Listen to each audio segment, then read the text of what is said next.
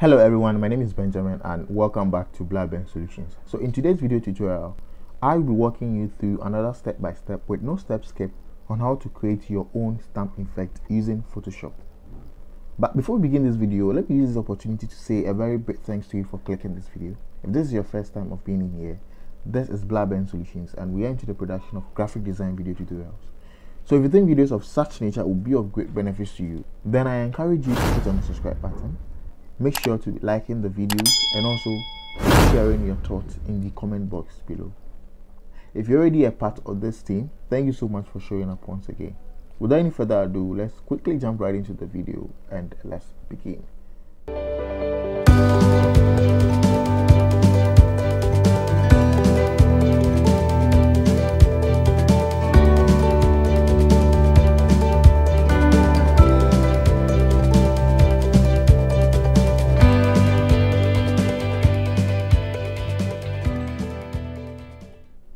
So into the world of Photoshop, what we do always is creating a new document. Then in here, I'm going to be working with 5 by 5 inches. So I'm going to name this stamp effect. Then everything looks nice in here. So let's click on create.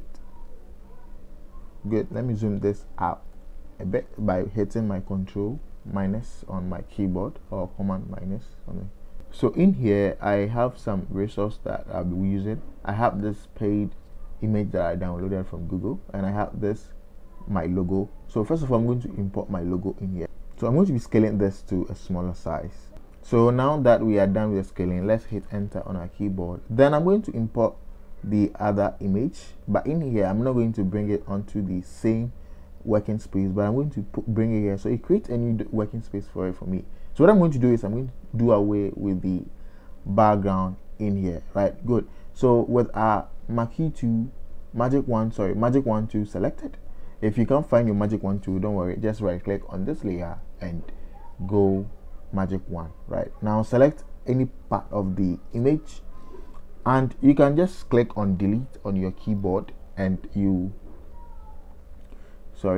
because the layer is locked, that's why it's giving me that pop-up. So let's Control D to deselect this. Let's duplicate the layer by pressing Control J. Let's turn off the background layer. Now let's go back and do that same process again with our Magic 1 tools. Click on any part and now press delete on your keyboard, and you can see we have this deleted nicely for us. So press Control D to deselect. So in here we can now put this image and shift it back onto the designing that we're doing. So I'm going to be leaving this. The next thing I'm going to be doing is I'm going to be adding a color overlay to this. So let's come to add layer style and let's choose color overlay. Now with the color overlay, we can choose any color of our choice. So in here I'm going to be working with this. Let me use red. Is this red? No, this is red, right? So let's use this. Let me use this color. Good. So let me copy the hexacode of this. Okay. Then what next? The next thing is I'm going to be applying that same color to this logo of mine, but please take notice of this, the solutions. All right, so let's do that. Better still, I can just come in here, right click on the first layer that I did. Let me rename this layer, name it paid. So let's right click on the paid layer and say copy layer style. So come back to the logo and right click and say paste layer style. So you realize we have the same layer style applied to the logo, right? Good. So now you can see the solution is off. So what we're going to do now is we're going to type the solution and place it there, right? So let's type the solutions.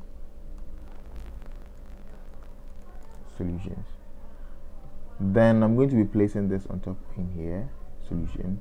Then I'm going to space out the text, then maybe changing the color of the text to white. Great. So now let's tidy up the layers panel by grouping some of the things that we need to group. So I'm going to just group the solutions and the logo. So with this layer selected, Ctrl J to group this.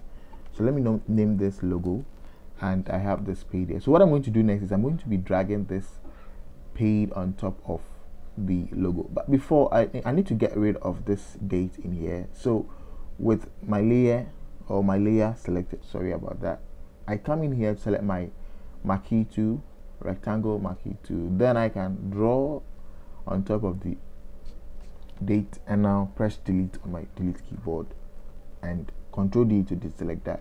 Select your move tool back again, Control C.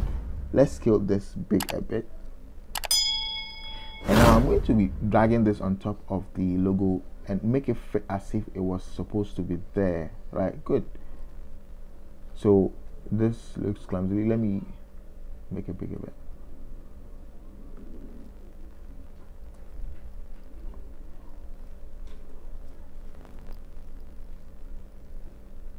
All right, so there you go. Control, hit enter on your keyboard, and now I can easily group these two guys together, and I have one stamp. All right, so we are not finally done with the design. This looks nice, but I want to add a square border stroke. Square border stroke. Jesus, square border stroke. Okay, so I want to add a border to this effect or this stamp that I did. So with my rectangle tool selected, I'm going to draw something this way. This way. I don't need a fill color, so I'm going to do away or get rid of the fill color, but I need a stroke. So I'm going to be selecting this color. Then I'm going to be selecting, let me say, a stroke of 9. 9 is perfect. That is it. That is it. That is it. That is it. That is it. That is it, guys. So let me bring this guy inside here. And guys, there you have it. Control T. Let me bring this scale.